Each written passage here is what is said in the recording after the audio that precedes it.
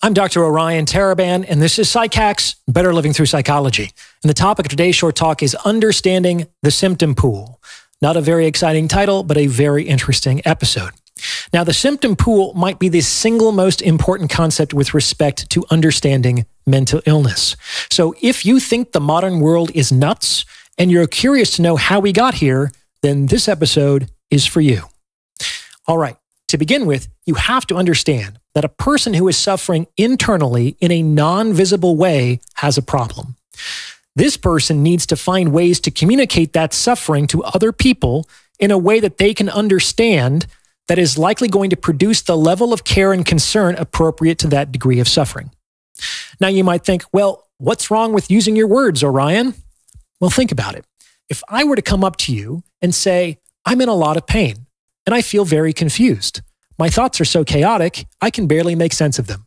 And it's so intense that I don't think how much longer I can take it. You actually might not take me too seriously. That's because my statement is kind of paradoxical. If I really were in that much pain, and if my thoughts really were that chaotic, could I really talk about my situation in such a rational, cogent, and sensible way? The how of my message would undermine the what of my message. On the other hand, if I were to say, stop practicing basic hygiene, start spending all day in bed, and begin crying with no apparent provocation, would you really believe me if I told you with my words, I feel perfectly fine, never been better? Probably not. And that's because when the how and the what of a message are incongruent, almost everyone gives precedence to the how. So direct communication is useful to securing care and concern for certain degrees of suffering, but it doesn't work for more elevated degrees of suffering. The communication must be deviant enough to signal the presence of a significant problem, but often not so deviant as to cause others to have the sufferer locked up in a padded cell for his or her own good. The idea here is that people need to titrate their deviance from social norms to signal other people to render the appropriate degree of care and concern. And the way that this is done is through something called the symptom pool. The symptom pool is a collection of constantly evolving, culturally bound communication strategies for expressing different levels of suffering. Everyone influences the symptom pool, but no one controls it. What's more, few people consciously choose to manifest these symptoms. That is, very few people intentionally use these strategies instrumentally. We call these people malingerers.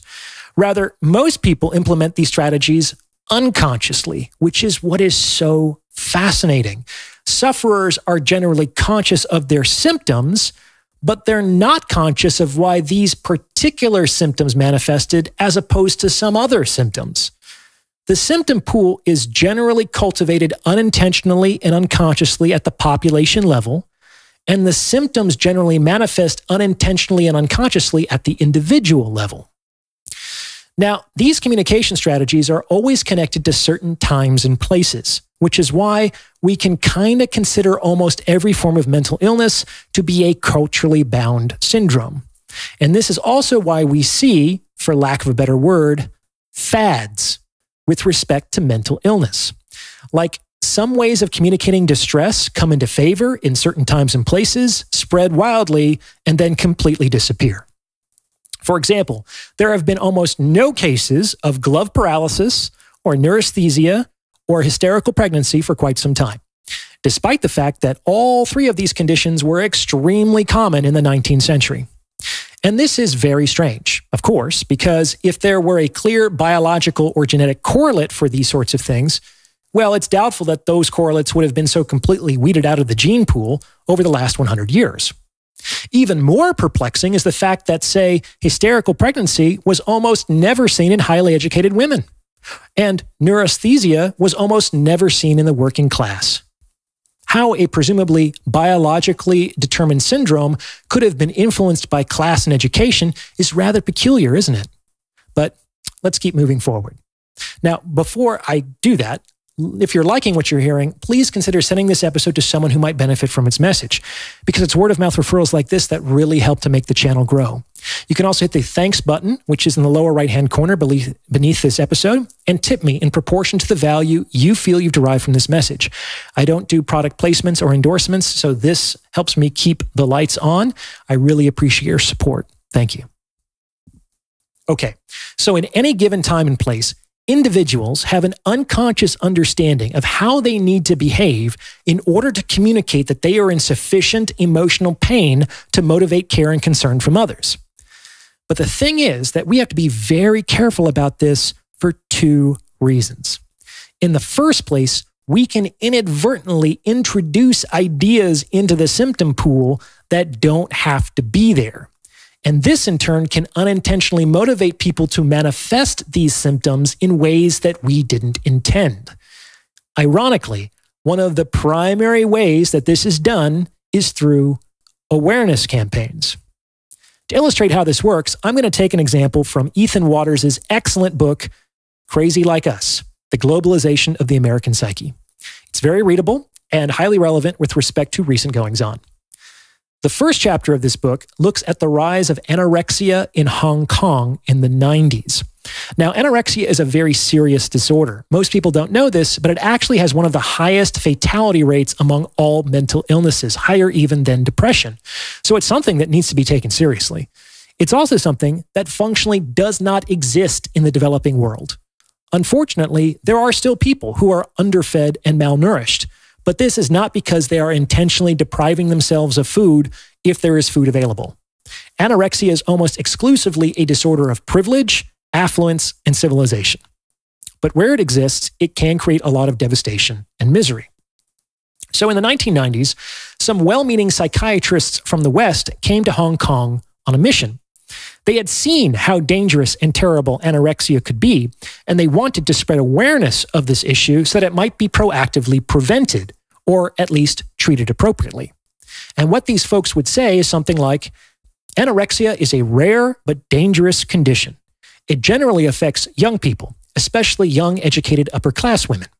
Perhaps you've heard about it because Celebrity X recently confessed that she struggled with it in her past. In any case, this isn't something to be judged. It's something to be understood and cared for. And we're here to offer you the tools to do just that. Sounds reasonable enough, right?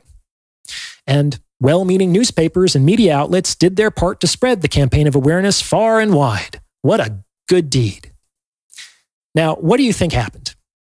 According to a newspaper at the time, anorexia, which was previously non-existent in Hong Kong, saw a 2,500% increase in the exact population the psychiatrist indicated in just a few short years. Incredible. Like, who could have predicted that would happen? Now, sometimes people respond to this by saying, okay, well, maybe the awareness campaigns did their job, Orion, and they brought a previously unrecognized problem to light by making screening and diagnosis more accurate. And there may be some truth to that perspective. Like, I'm sure that happens from time to time. However, that can't possibly be the case here. By definition, anorectics must be more than 15% below the minimally normal weight for their height and age. And that's just not something that could have been hidden on that level. Like, oh, this is anorexia? I just thought my daughter was starving. Thank you for educating me on its proper name. Like, that almost certainly didn't happen. On the other hand, what almost certainly did happen is that you had a group of respected authorities, doctors in white coats with all the paraphernalia of scientific technology, talking directly to adolescents, saying that there is a rare, read special, condition that tends to inflict young women of status and privilege, like celebrities. Whether you are aware of it or not, part of what these psychiatrists were doing was educating young girls in how they can signal their membership in certain classes of society. Using all their power and authority, these doctors indelibly associated a certain communication strategy with a certain segment of the population, young, female, high status, in the symptom pool. They did this unconsciously and unintentionally, but they did so nonetheless. And while most of the girls who subsequently suffered from anorexia communicated their distress unconsciously and unintentionally, their suffering was real, regardless. This is the first way we have to be careful about the symptom pool. The second way has to do with secondary gain. Secondary gain is the positive side of suffering, or the benefits that accrue to one's status as a victim. In this example, the doctors were adamant that these girls not be judged or criticized. Rather, they should be given special care, taken out of school if necessary, and healed with understanding therapies. These girls needed attention and consideration and should be praised for their courage and dedication for overcoming this dreadful disease. Again, I'm not saying that these girls in Hong Kong consciously thought to themselves, okay, I'm going to starve myself so people will pay attention to me and see me as a courageous, high-status victim. None of this is conscious. That's the amazing thing about the symptom pool. All of this occurs unconsciously, both at the population level and the individual level. However, by conducting their awareness campaign in this manner, psychiatrists basically succeeded in significantly spreading a mental illness that up until then was kind of culturally bound to the civilized West. And of course, their message was all the more impactful because it targeted young people, children and adolescents who, all other things being equal, are the most susceptible to arguments of authority and the benefits of secondary gain. So this was just one example. Waters offers several other well-documented examples in his book, so check it out if you're interested. And this kind of thing is by no means an historical artifact. It continues to go on in the present day. On some level, it may be unavoidable. However, it may also be mitigated, ironically, with awareness. Awareness about awareness, its benefits and its liabilities. Something to consider. What do you think? Does this fit with your own experience? Let me know in the comments below. And if you've gotten this far, you might as well like this episode and subscribe to this channel. You may also consider becoming a channel member with perks like the priority review of comments or booking a paid consultation. As always, thank you for listening.